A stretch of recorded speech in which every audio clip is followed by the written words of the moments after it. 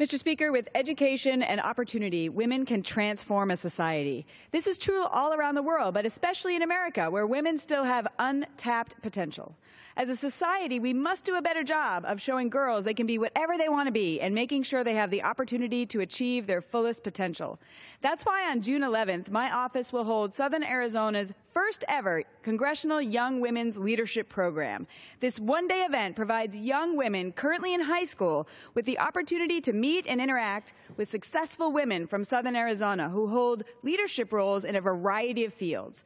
Quite simply, this program is about encouraging young women to be fearless, dream big, and let nothing stand in their way.